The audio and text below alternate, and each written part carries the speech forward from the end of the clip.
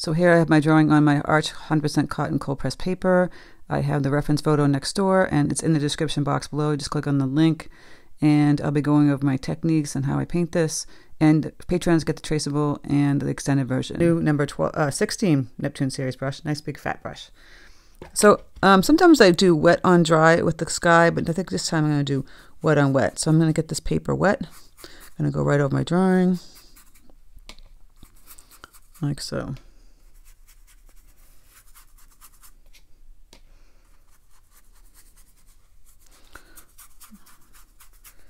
And my sky will be a different color. I'm going to do some ultramarine blue.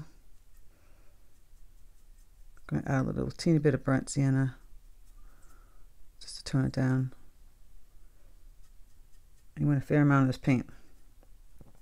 All right, I'll start at the top. I'll do like these swooping lines. I can see that I didn't get all the areas wet. You can add water. You want it kind of lighter as it goes down to the horizon. See, I'm lifting the board up. I actually taped this to a cardboard board.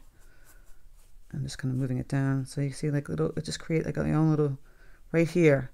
Just by kind of swooping, you've created some clouds and dynamic sky that was not already in the picture. And now you've just changed the picture to your kind of picture.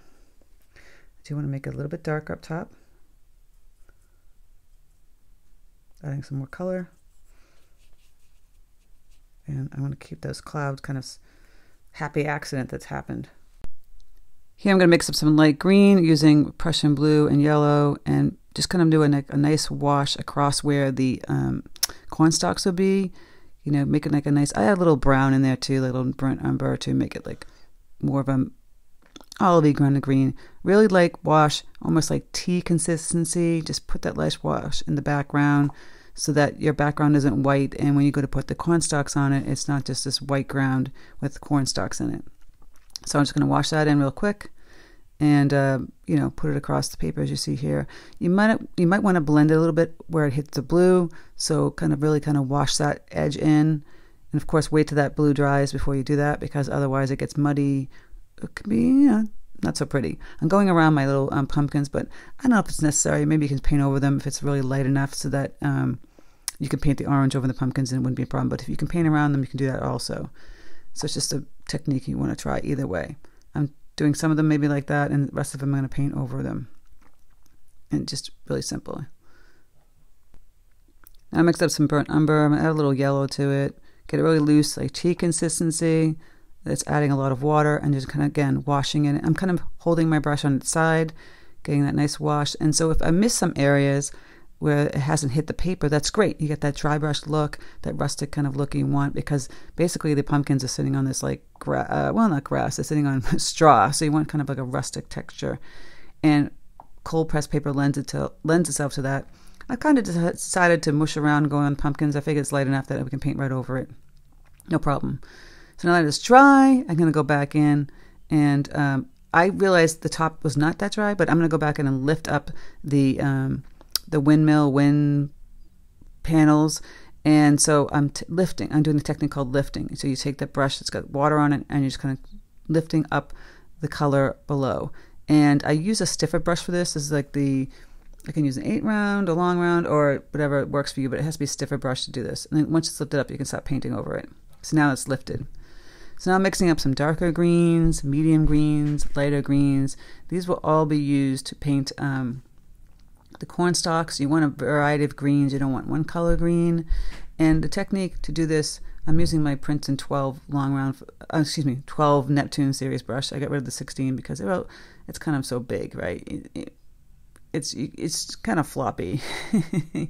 I mean, here I'm using the 16 for a little bit, but it's a very floppy brush. It might be really difficult for somebody who's new to start using that brush for some detailed work. I'm just putting in the stalks, and then I'm going to go in and start putting in some leaves.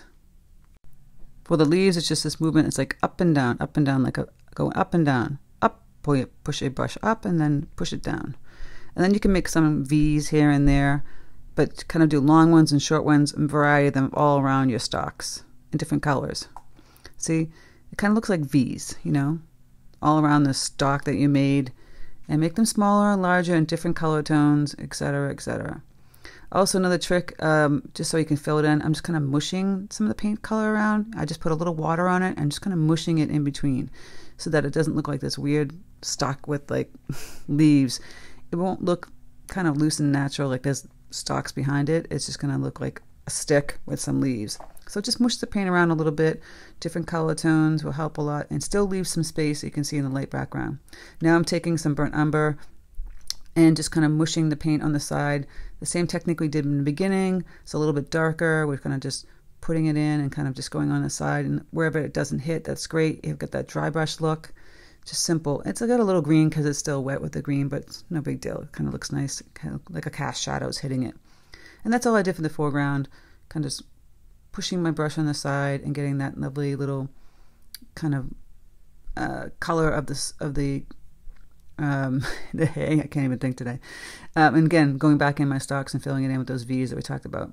Here I'm doing a light yellow, green color, and just loosely painting in really fast. That's the key. Just kind of move around the paper, go up and down, move around really quickly. See how I'm doing this with the Princeton 12 Neptune series? The consistency of the paint is probably like tea, coffee, going around. I mush some paint over to the left, as you can see, and I'm going around, going back over it. You're going to do several layers of this. It's going to really help you have more depth with your painting. Now I'm doing the background trees. Again, it's a lot darker color. It's not super dark, but it's dark enough because there's it has to have some contrast. And you can see in the photograph that these trees are much darker.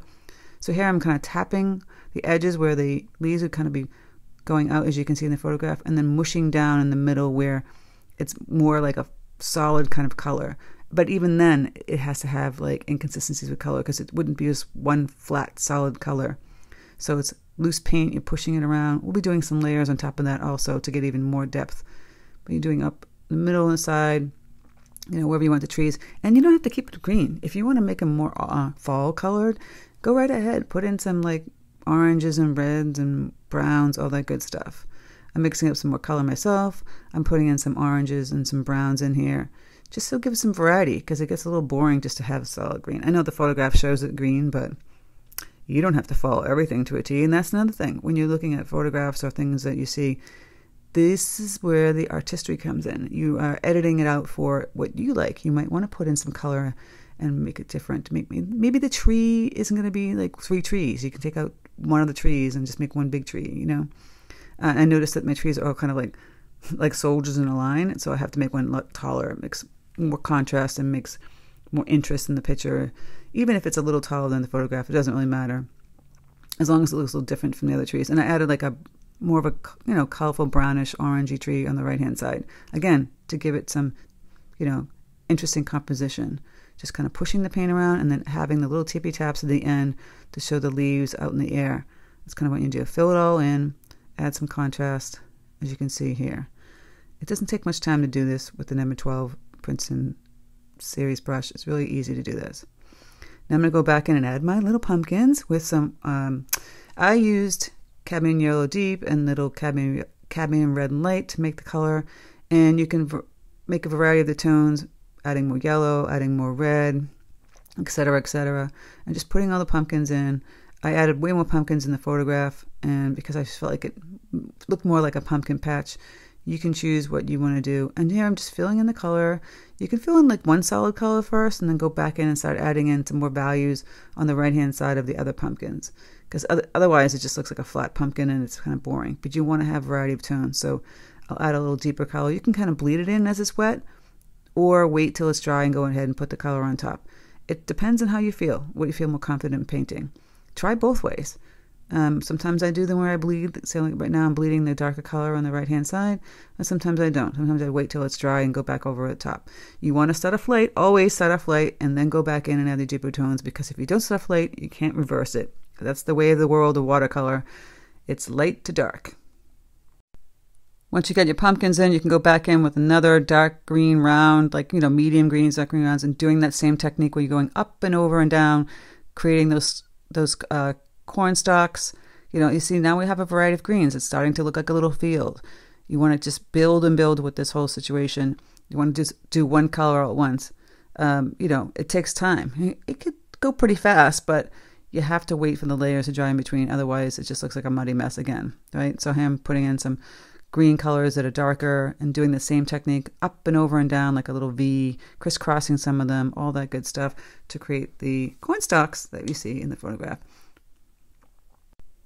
Now I'm going to add some yellow cadmium deep, like almost right out of the tube, butter consistency, really thick, add a little bit of that red, and just go around those little petals really quickly. It's thicker, it's going to stay on top of the paper, almost like gouache, because sometimes it works like that.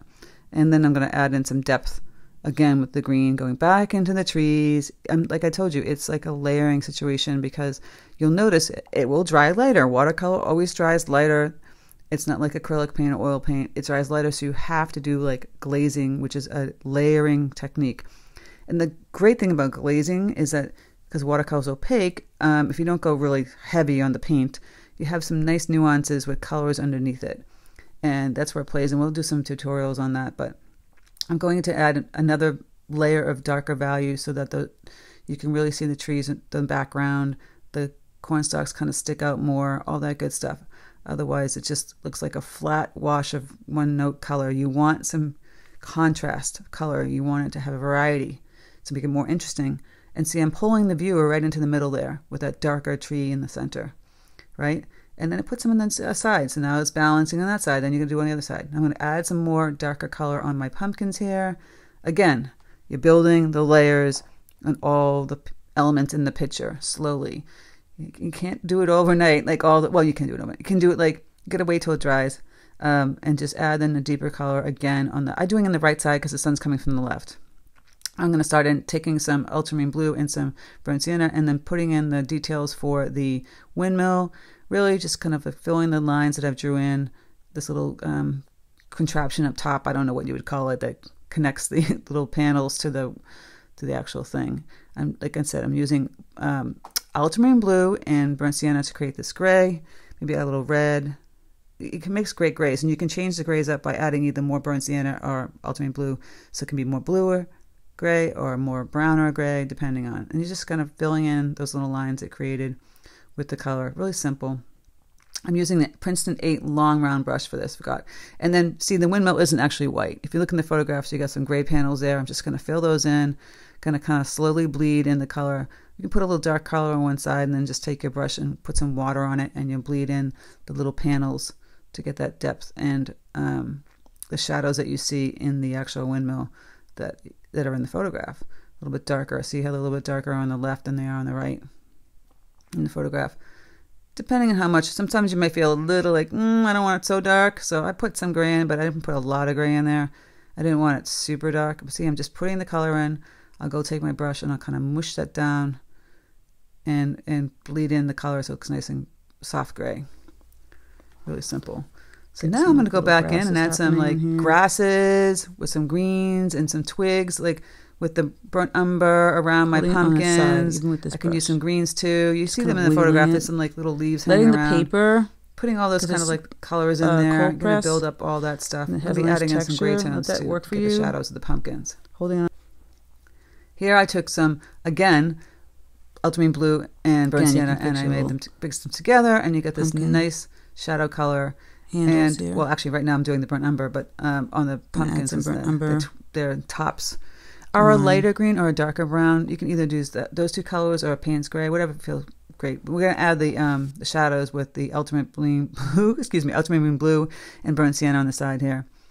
I just put it on the side, on the bottom, kind of going in the middle and then to the back. Like in the photograph, it shows kind of going back to the right a little bit on an angle. You can kind of try and wiggle that in as well.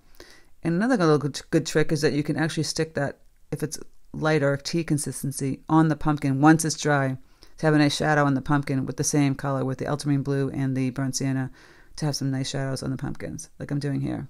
Just a little bit, not too much, see? Just a little bit on the pumpkins, and then it has a more three-dimensional look.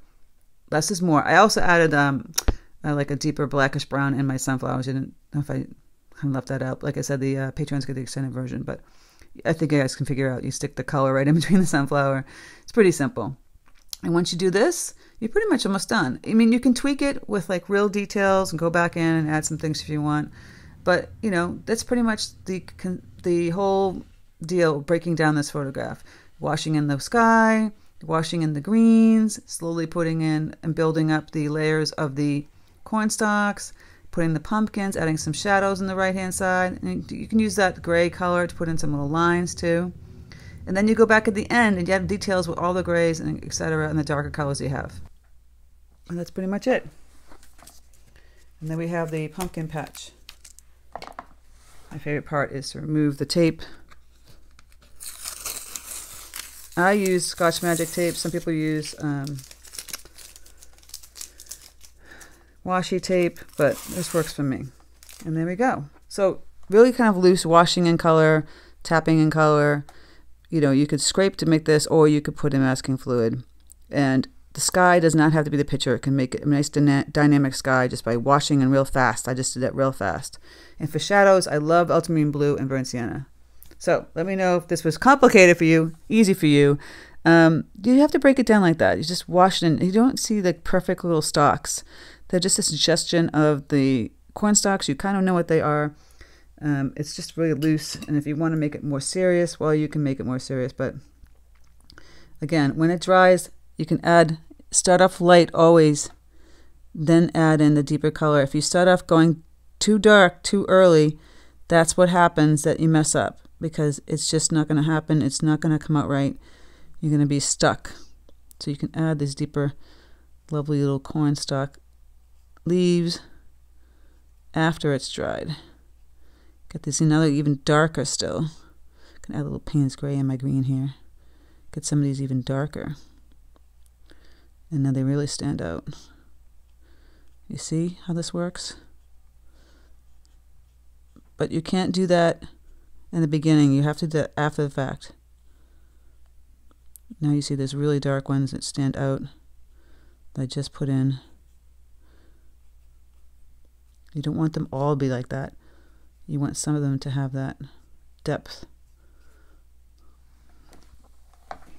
And there you go. See how I put those in? And you can still see, maybe put a little dark lines against the side of the stalk on the right hand side also.